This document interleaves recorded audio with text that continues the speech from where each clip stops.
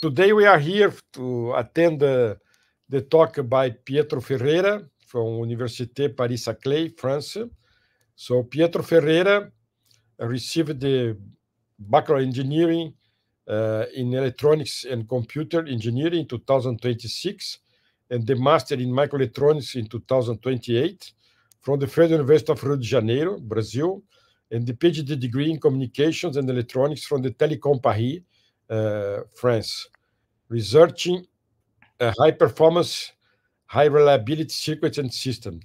He joined IM2NP Lab for 1 year and IEMN Lab for 2 years during the tenure track.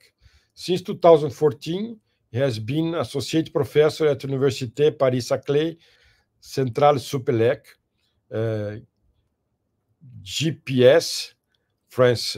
In 2019, he defended his research direction project, HDR, in physics from the Université Paris-Saclay. His research interest is design methodologies for harsh environments, microwave, and ultra-low power integrated circuits. Recent projects aims the Internet of Things industry considering AI edge and reliability.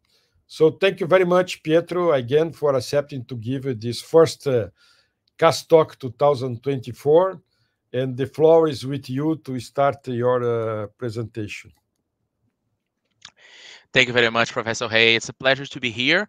And here we are talking about results from many students and people that I work with in my team. And we have been interested on energy efficiency and edge AI on IoT. Both of them, they will go together. And I will try to pass from this presentation from challenges and context, from challenge and context to also later describe how we can design these neuromorphic chips. And to do so, I will go forward and try to teach you in very simple words the fundamentals of neuromorphic circuits. And to end this presentation, this talk, we will talk about physical implementations and illustrations about neuromorphic circuits and systems. So let's start. And before talking about artificial intelligence, one of the things that we have to think is about natural intelligence. And natural intelligence means brains, biological solution of neural networks. And this is actually based on cells on the cortex and is made by ion conductions. There are potassium and sodium ions that go into or out of the living cells, and this will generate a differential of potential and spikes on the membrane of our brain cells. And this spike generation and propagations is what makes us make computing calculation and also to have memory. Both are together in the same spot, in the same uh, cell. However, when we talk about artificial intelligence, we most see software solutions. And when we talk about software solutions, we can see this classic input layer, output layer, and many middle hidden layers where neurons are connected using a specific, what we call synaptic weight.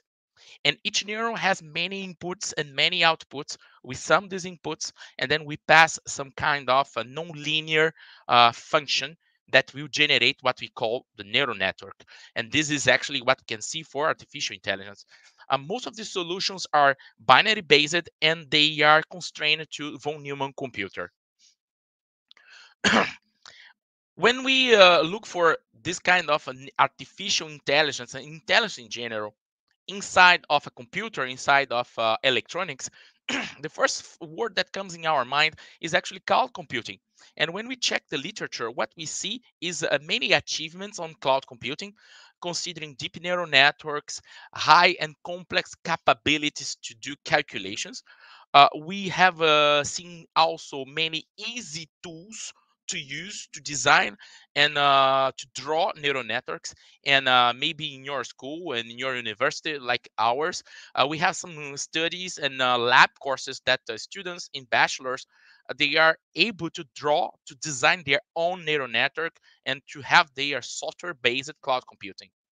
The perspectives on research in this field is novel architectures, novel properties of neural networks, hyperparameters, how these models will be more deeper, bigger, complex, and address even more the capabilities of the human brain. However, when we think about neuromorphic sequence, we will see in the literature the main achievements of AI edge. And when we talk about AI edge, is having artificial intelligence in hardware, hardware-based artificial intelligence, and it's close as possible of the sensor to make a smart sensing. And this sensing, these smart neuromorphic circuits, they are real-time circuits. However, most of the achievements are digital based in this AI edge, and they are made by circuit and memory separated. The perspectives on neuromorphic circuits are more on reducing of the silicon surface, because by reducing silicon surface, we reduce the cost of the circuit, reducing power, because we need to address problems like IoT battery less or battery power circuits, and where power is limited. And if we combine these two together, what we can also talk about and see perspectives is our in energy efficiencies, is how we use the energy and how better we can use this energy to address this problem. When we use artificial intelligence, we also are interested about the environment. And nowadays, my students and maybe you who are watching this stream now are looking to solutions that address the problems of the society, how we better use the energy, how we get green. And when we think about software-based cloud computing, I have here 3 examples with some numbers. They are not so green. If we check some AI data center, and this is a classic data center from GAFA industry, the cloud AI is about of 2.45 million servers, and it's consuming, according to Wikipedia, 15.5 terawatts per terawatts hour in 2020 during the COVID crisis. If we move forward to the project called DeepMind, who is using GPUs to play Go. Go is a simple game, Asian Chinese game, Go. Uh, it has a structure of a deep neural network working with more than 2,000 GPUs, and the power required to play Go is about 200 kilowatts. And recently, we have seen this need of autonomous car, and everyone would like to drive a car that you don't need to drive; you just enjoy the trip. And to have an autonomous car, according to this research report that I cited here on the bottom of the page, we can see being used specific integrated circuits using convolutional neural networks, and they have about 64 CNNs. What they have presented is they need 30 kilowatts hour to run 100 miles. So if we turn things in some specific and numbers that are achievable, 100 miles or in kilometers is 250 kilometers in average. Uh, 30 kilowatt hours is actually the same energy required to run these miles.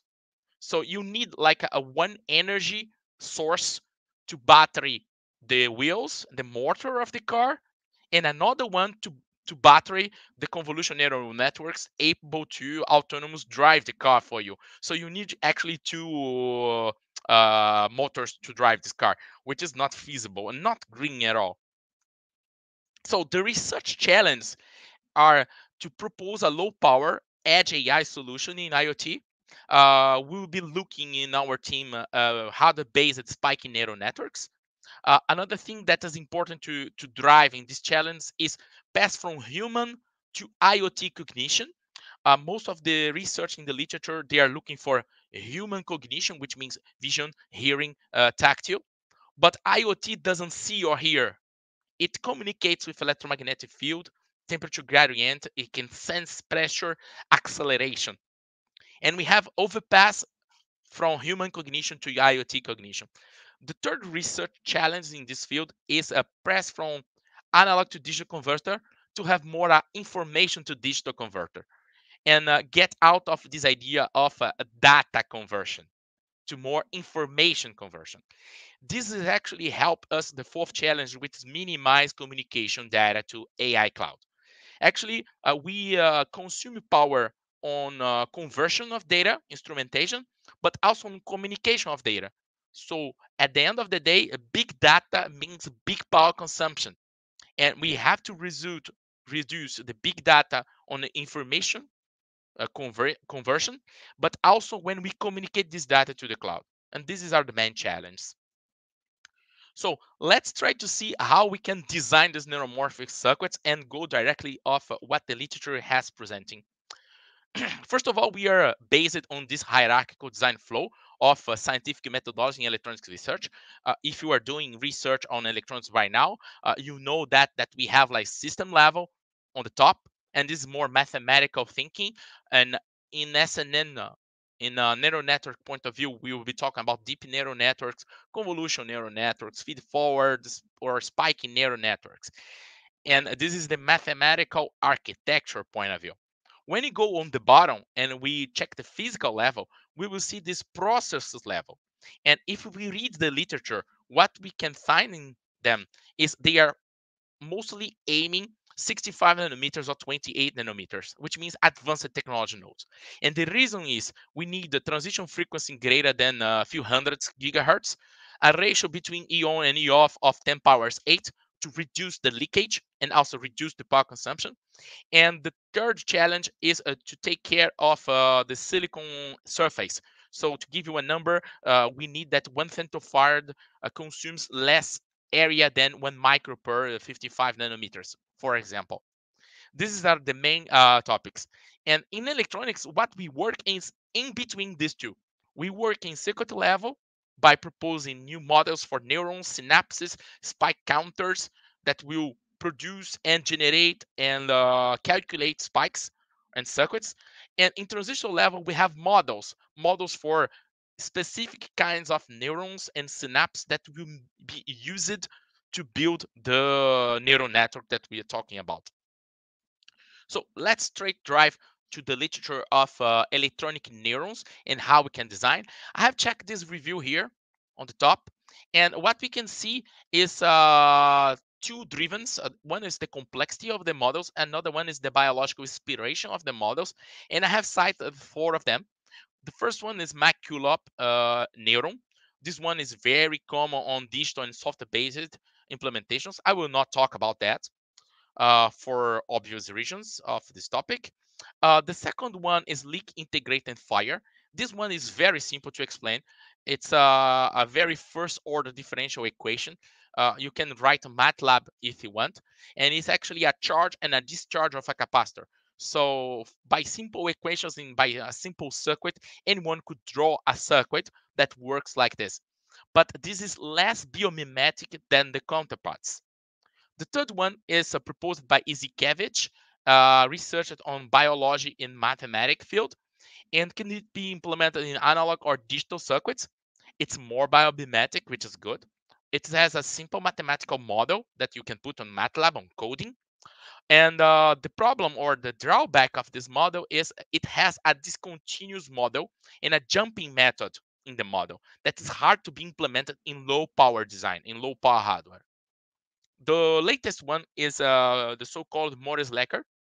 There is another equivalent also called Hodgkin-Huxley. They are the names of the researchers on this field. And it's actually nowadays analog-only implementation. It's very biomimetic. It's very bio-inspired, inspired by the measurements of the neurons. And it's very complex if you want to type your mathematical model and code it on MATLAB. However, the same equations that you use for the biological model are similar equations that you have in transistors when you operate them in low power. So it's actually low power implementation enabled. And the question that we can ask at this point is which one is the best? And this is actually an open question on research. If we try to go deep in details, the first one, the leak integrated fire neuron, is actually a very simple topology, and it has a two inverter, the inverter number one and the inverter number two. And you have a feedback loop by the transistor number three. And what is happening is the current IX charge the capacitor CF, and the transistor 3 discharge this capacitor considering the value of the potential of the membrane and the output threshold. And this threshold can be controlled by the two inverters in the chain. Don't forget the leaky capacitance, the leak parasitic device. They have to be considered because this is where it comes from, the leaky current that integrates. It is very small leakage.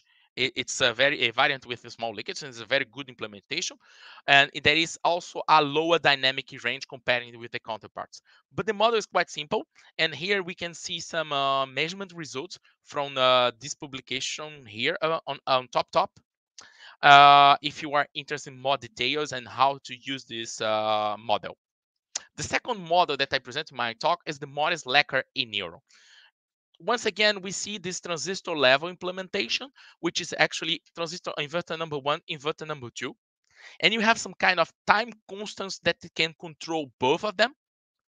One transistor, the p-type, charges the sodium, models the movement of the sodium ions into the membrane, and the n-type discharges the membrane and models the movement of the potassium ions going out of the membrane.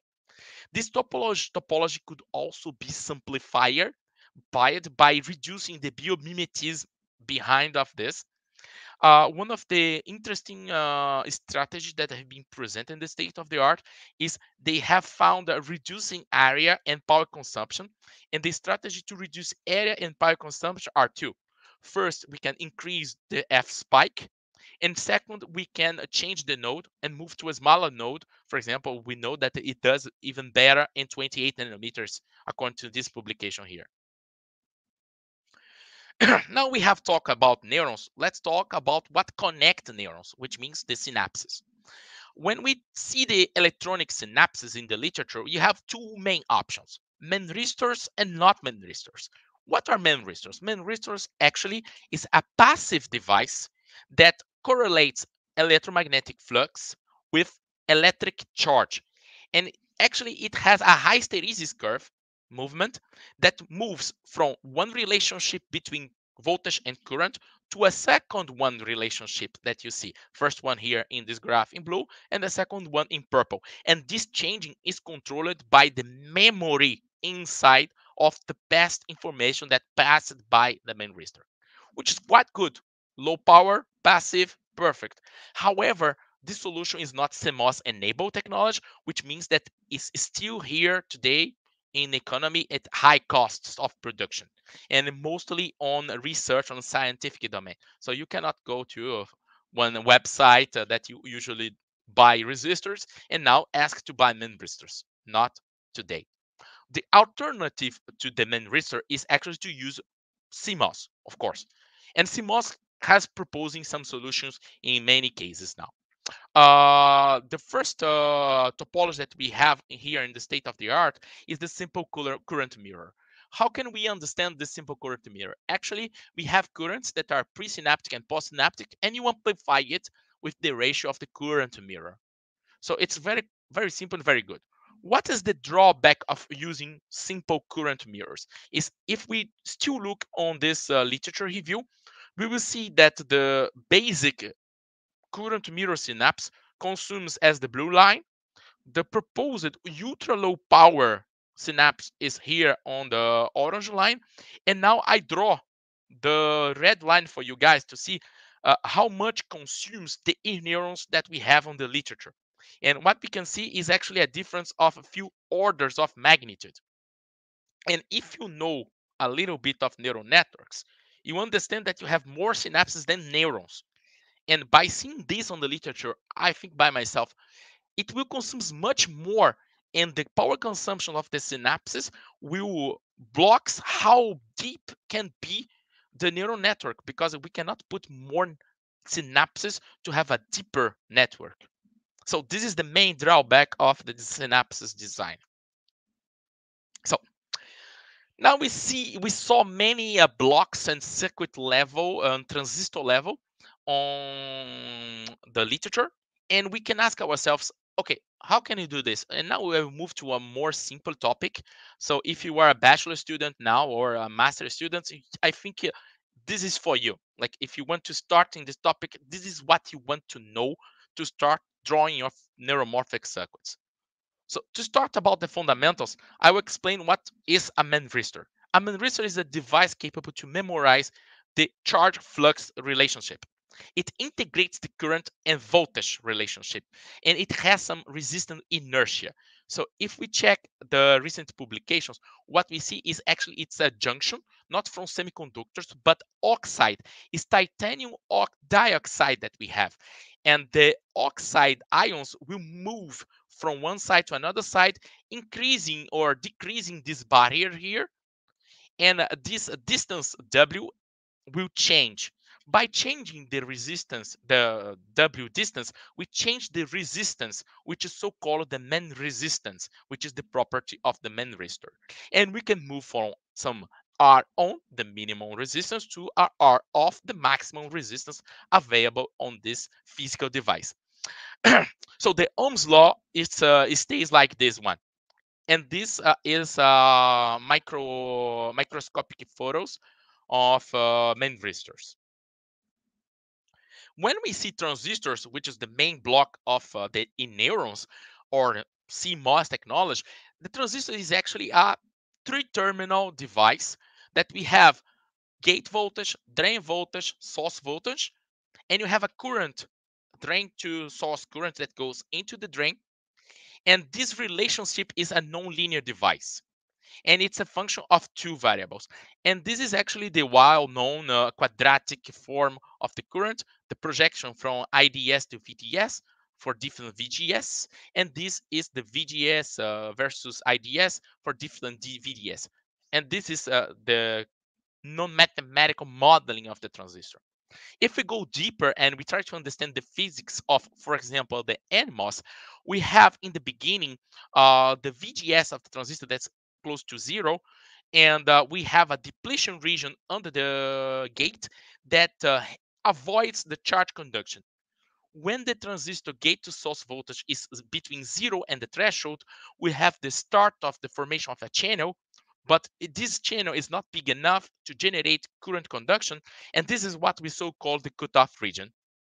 By increasing this overhead of this threshold voltage, and when the VGS is greater than the threshold voltage, we have a channel that forms, and this channel can be even bigger if the VGG, the voltage between gate and drain, between 0 and VTH. These two conditions we will make what we so call the linear region. And cutoff region and linear region is also a fundamental topic on electronics. If we push forward and if the junction gate to drain has a potential bigger than the threshold, we will move to the NMOS in saturation regime. And the previous equation here from the linear region will turn to this quadratic form that you will well known from electronic courses.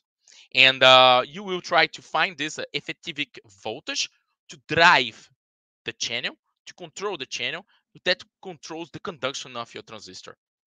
However, this is not what we are interested, because if we want to do low power circuit, we should avoid this strong inversion that is the hypothesis behind of the classical quadratic model that you have studied probably in your bachelor's and master courses. In low power consumption, what you have to look is when the VGS is between 0 and VTH. And when it is in this situation, the physics of semiconductor will point us a charge conduction delta Q equal to Q, which is the charge of the electron, the delta NP, which is actually the minority charges injected into the channel, times the exponential of the differential of voltage, VGS minus VTH, divided by the thermal voltage. And what the professors maybe didn't told you now is actually the variation of the minority charges is close to zero if and only if the channel is long, and long enough means bigger than 300 nanometers. That's why in the beginning of this topic, I told you that we have to go to 65 nanometers, 28 nanometers technology. Because when we are in this technology, this assumption is false, and the delta Q is not zero, and it will behave as an exponential function of a real number. And this is actually what we want, because if you know a little bit of neuromorphic and neural network mathematics, people are looking for HELU, which is a diode shape, and diodes behave as exponential equations. So if we can explore this exponential charge conduction, we can mimic with subtraction region in NMOS transistors and PMOS transistors the same behavior, the same mathematical behavior of neural networks and natural intelligence. And that's what we are pushing. To do so, what I advise my students to learn is actually the unified control model, which is actually a all region model that will try to interpolate what we so call weak inversion to strong inversion. And by using these equations, and you can learn more about this model following up this reference here, we can determine which is the best bias point of your circuit to be in weak inversion, but also explores low leakage, to explores noise control, to explore many other characteristics of analog design. And by the end of the day, if you go back to the schematics that you have presented, you will see this main circuit here. You have a PMOS transistor connected to an NMOS transistor. And this is classically named inverter. And a weak inversion inverter is not a digital inverter. So the first thing that you have to do is you look to this and you have to forget that it is an inverter, a digital gate. It's not. And how to use it? First of all, the transistor should be biased in weak inversion. You have to use some kind of unified control current model or GM over ID methodology. These two leads to you this set of equations here, or this one. You have like two options. They are concurrent on the literature, but both of them are presenting the same thing, which means the behavior of the current conduction is exponential of the voltage control. And if you do mathematics of this current going into, this current going out, and this current going into, the Kirchhoff current law, you can find the results that are presented here from this reference. So you can see that the V out, the voltage out on this inverter, is not digital. It's actually a tangent, hyperbolic tangent function of the input voltage and also the relationship between the GMs of the transistor N and the transistor P, which is actually a relationship between the sizings of this transistor. And how can we do best? What we have found in the literature is the best trade-off is to IF, the inverter coefficient, close to 1, which means in the boundary between weak inversion and moderate inversion. And this is what we are aiming to do in neurons with this kind of circuit. So let's move to the physical implementations. When we talk about physical implementations, we are talking also directly about layout. And we have here the Morris-Lecker biomimetic layout, the simplified version, and the leak integrate and fire that were published in this paper, also from our team. This is actually a library that we have in our facilities, and they are dedicated to our neural networks. The first thing that we can see is the size of these neurons. It's about 10 by 10, okay? And we aim at 10 micrometers by 10 micrometers because this is actually the equivalent surface of a neuron in a mammal brain. So we are trying to mimic the sizing, the power consumption, and how they connect by each other. The results that we have found for these three models are the energy efficiency can be as low as 2 femtojoules per spike, and a spike is actually the unity of information in a spiking neural network. For this, the spiking frequency should be higher than 100 kilohertz, and we found few hundreds of kilohertz, like you can see in these graphs. And the key for this design is layout. Actually, the low leakage is the most important challenge when you are doing the physical design of electronic neurons. And you can find more information in the cited papers in here. So if I conclude this part, this chapter of electronic neurons, the state of the art are presented by this one. You have Morris-Lecker, leak integrate and fire options. The target technologies on the literature are 65, 28 nanometers. The areas are a bit of the same, near to 30 micrometers square. You can see two options that are a little bigger than that. They are our versions. Actually, we were doing this on the beginning, and we are trying to have more biomimetic and greater frequency spike. So you can see here that we have about 400 kilohertz of a spiking frequency, and all of proposals has an energy efficiency close to 2 femtojoules per spike, which is actually the figure of merit of this electronic neuron. If we move forward for the synapses, the physical design of the synapses is you have some kind of RC filter, which is actually a diode connected transistor with a capacitor, and you have transconductors that will multiply the current that is presynaptic to postsynaptic, having a excitation current from the P side and the inhibition current from the N side. So this is our simple synapse proposal. Also still small in print from 6 to 7 micrometers square. And here is the transfer function from the synaptic current considering a F spike input. But having these two separators, neurons from one side and synapses from the other side, is not actually the faithful biomimetic behavior, because the human brain, it has a soma, a axon, and then you have the synapses on the dendrites, and they are all together one single structure. So what we have proposed last year is actually to put the soma of the Morris-Lecker model, an axon, and dendrites considering simple current mirrors. And we finally found this imprint of 10 by 10 micrometers that I have talked, with energy efficiency of 10 femtojoules per spike, which is quite good considering that we have neurons and synapses. Most of the results on the state of the art, they only show neurons or synapses. And we have found a mismatch of 4 picoamps and a standard deviation when we consider pause layout and Monte Carlo simulations of 2%, considering excitation and inhibition. And this is actually the transfer function between the input excitation current and the output postsynaptic current. Okay, now we have our neuron synapses, and they are a cell that we can multiply and create a grid like a neural network. To go from neurons to spiking neural networks, what we have to do is we have to have an activation function. And first of all, the idea is to have a physical informed model. This is actually the blue line here. It's a cadence pause layout activation function extracted from the previous slide.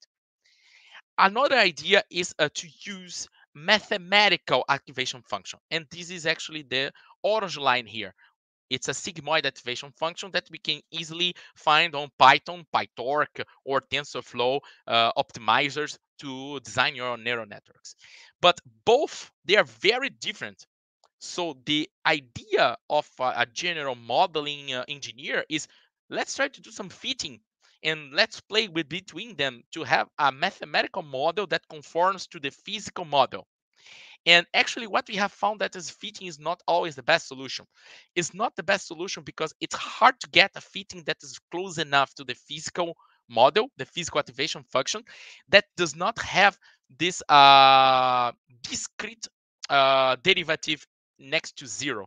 And here, what we see in black is actually a polynomial fitting with a third order. And it's quite far away of the physical model. And if we want to have a polynomial fitting that is very close to the blue one, we have to move to a higher order around 15 to 18, which is too much complex to put into Python to test it and to draw, to design your neural network. The second outcome of this topic is actually noise.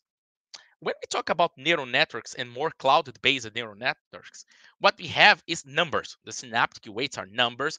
The neurons are actually the resistors, and they are deterministic values, signals. But when we use a physical-based devices with transistors, we have this generation of thermal noise. And if we test these neurons that we have in 300 Kelvin, which is actually 25 Celsius, 27 Celsius, we will find that the position of the spike will jitter. And this is actually a common event for digital problems like the jitter noise and the noise in the clock, that the transition on the clock rise will change the position, and you have actually a distribution considering a mean, which is actually the position that you want to transit, and you have a standard deviation. So here we plot the standard deviation of the jitter noise of our neurons, and they are around a few hundreds of kilohertz, and we can observe a standard deviation of a few microseconds. And from our point of view, this is too much. So to end this talk with some illustrations. Now let's put all these things together, means neurons, synapses, and let's try to build real neural networks. Starting from system level, our first try is to make an analog spike neural network, and we decide to synthesize for the application of MNIST. MNIST is a common problem in neural network when we try to identify numbers from 0 to 9, the character. And we implemented this neural network considering the leaf, modest Lecker, simplified, and biomimetic. Here I depict the areas of the full synthesizer neural network and the power consumptions. And you see that has some kind of consumption floor. We cannot consume less than a few hundred of nanowatts of these neural networks, considering the number of the synapses. The synthesis that we have found has 86 neurons and 1,238 synapses, which is quite a lot. And actually, we did our best to minimize this, to minimize the power consumption. And by minimizing the complexity of the neural network, we lost in accuracy. So the training that we have made appears here on the bottom of this slide. The best we can achieve is 90%. And if you are used with neural networks training, you are aiming more like 99%, 95% of accuracy. And we cannot do that with simplified neural networks for physics and electronics models. If we consider also low power, which is the green line that we have here shown, the accuracy drops a lot. And which means that by trying to minimize the power consumption and use these models in the best way to energy efficiency, we lose some nonlinear properties of the neuron, which degrades the accuracy of the neural network. The second example that I show is a DPD, a digital prior distortion of a PA to linearize a PA. So this is actually the model, the neural network model that we made, and this is the measurement setup that we achieved, okay? The references are this one. So the result is we have synthesized 80 neurons and 54 synapses. It still is actually a two-layer. We have the input layer and the output layer. There is no deep neural network, is no hidden layers. We found a very simplified value, and the measurement results has pointed that we can improve the output, the PA output performance, which is classical in here in black, and it is reduced using the counterparts of the literature. The classic methodology for DPD is marked on yellow on the bottom, is the best one. And you have two options using artificial neural network, which means cloud-based in blue, and in red is the spiking neural networks using the neuromorphic models that I have presented in this topic. So both of them, cloud-based, software-based, and electronic-based, achieve similar results considering the reduction of the power spectral density on the adjacent channels, which is good for linearizing PA. The third example is a neuromorphic analog spiking modulator. This means that we want to modulate the information, the data, into information in spikes. What we have found is we can sample and hold audio signal, here shown in red, and the samples, they are coded in spikes by the gray one, the gray neuron, and the derivative of the signals are coded by the black one. And we can see that we can estimate the derivative going down here or up here, being like this behavior or that behavior. This is quite good. And the imprint, the size of the silicon area is between 15 micrometers per 25 micrometers. And the power consumption goes to 80 femtojoules per conversion. This means per sample. This is the amount of the energy required to convert this sample here, or that one. And we can do this with 9-bit resolution on 55 nanometer technology. The fourth example is the neuromorphic enhanced radio. And now we are moving to the cognition of the IoT.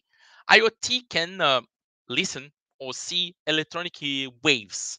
And the IoT source here sends these electronic waves more close to antenna 1 or antenna 2, considering ears or eyes if you compare with a human being, and one of them will receive more RF power than the other one, which means that you are closer to the source. So the system, what it does is an envelope detector with a transconductor that generate a current that excitate a neuron. That can be, for example, the leak integrated fire neuron. And we have two neurons like this that are connected with a third neuron in a neural network. And the results that we have found, this is the circuit level implementation, okay? And the result that we have found is this one. We have a compact layout and a very low power. The layout is about 20 micrometer per 20 micrometer, good imprint, with only 3 neurons. Take this in consideration. The spiking generation is quite reliable. We have here some PVT results considering Monte Carlo and corners. However, the transfer function is not quite linear when we see the power variation between the two antennas. So it means that if it's negative, it's close to the antenna on the left. If it's positive, it's close to antenna to the right. And the relationship is not quite linear. So we don't know if it needs to be linear and if how much dynamic it should be. But we can detect some spikes, and we can detect at least it is right or left now by the results here. So to conclude my topic, and this is my final words, if you want to do some green electronics and green AI, the first thing that you have to do is use less electronics, use less AIs. Or use better or design better AIs, better electronics. The cloud-based and pure software, it's not green at all. It consumes a lot of power during the training, and it's also consuming power during the usage. If you want to put this AI on edge, on real-time applications on IoT, the first thing that you have to figure out how to do is co-design. Because once you have computers, software-based as a cloud, but you also need electronics and circuit-based solutions. And both should be designed together to have part of the neural network into hardware, which can be analog or digital solutions, and part of the neural network should be into the computer, which would be coding. The second thing that you have to figure it out is energy harvesting for battery-less devices. These devices should be as low as possible. And the third thing that I want to say is mimicking the human being is probably not the nice idea, the better idea that we can do in semiconductor. Why? Actually, machines does not sense like humans. Human has the 50 senses. Like we can see, we can hear, we can smell, we can touch things, but machines doesn't do that. So we have to figure it out how machines can feel the world by electromagnetic field, by temperature, by acceleration, by pressure, and etc. The second thing is the speed of the machine is much higher than the human brain. The human brain is around 10 hertz, and we are not here to build machines with a clock of 10 hertz. And the third thing is the power consumption of the machine is much greater than the human brain. Now, if you by just finishing watching this talk, know that your brain has consumed in average 20 watts to understand what I'm talking to you now. And to do this on machines, we don't have computers consuming 20 watts. And 20 watts is actually less than most of electric bulbs that we have. It's less than what we need to have light on this room. So machines consume more power. We have to consume this power to move in a way that is smarter. So Thank you very much. If you have any questions on the chat, I will take it. If you want to contact me, you can contact by the social media networks. I have a LinkedIn, Orcs ID, and also my website on Central Supelec. We are considering PhD students, master students, and international corporations. Feel free to talk with me and type of questions. So thank you very much, Pietro, for your very nice talk. So I have a first question here from Anindya Sundardar from the Indian Institute of Technology in Kharagpur, India. So his question is, do you foresee the emergence of any single device, maybe not be single CMOS compatible, that would mimic biological neural in near future? Yes, I have seen a few devices that conducts ions. They are called like chemical transistors, and they transform ions movement into electric fields. Another one that could be interesting is the single electron transistor, which could be very good to mimic the biological neuron in near future. But what I have seen in the literature for these single electron transistors is they need a cryogenic environment.